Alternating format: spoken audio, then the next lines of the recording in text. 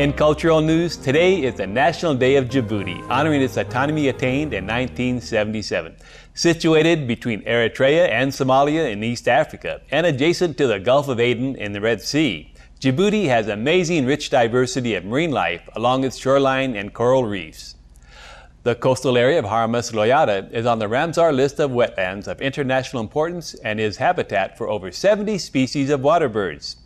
Notable people from Djibouti include famous author Ms. Mouna Hodan Ahmed and distinguished novelist and poet Mr. Abdourahman A Waberi. We wish the kind citizens of Djibouti a wonderful National Day.